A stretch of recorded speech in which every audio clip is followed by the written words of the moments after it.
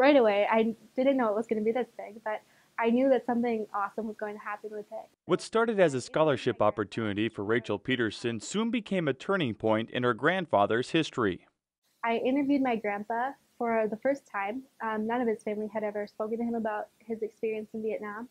Some guys come home wounded, some guys come home dead, some guys come home with less than physical scars.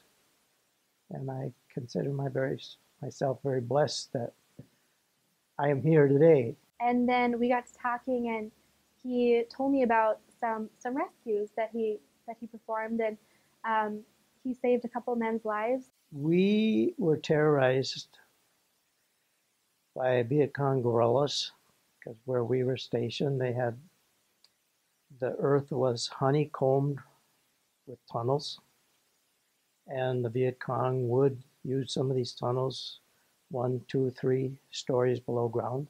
And then he said he was supposed to be awarded the Bronze Star for meritorious service. However, for Earl Kaufman, days turned to weeks, months, and even years.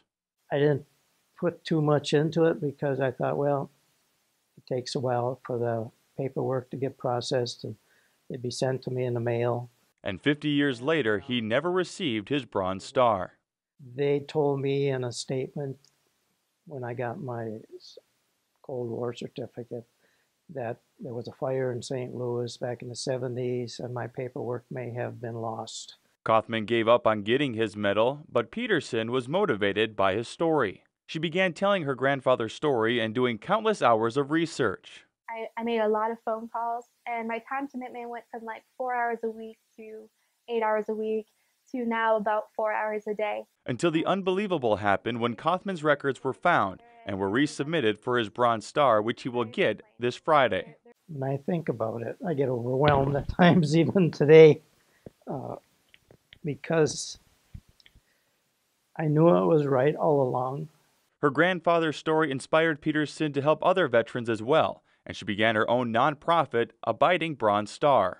There are so many Vietnam veterans, thousands of them, who are without their paperwork and medals and what have you, I guess. And I would love to see that as justice for them.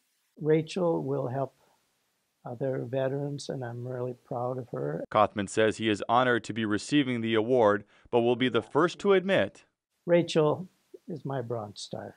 Reporting from St. Cloud, Alex Wykowski, WJON News.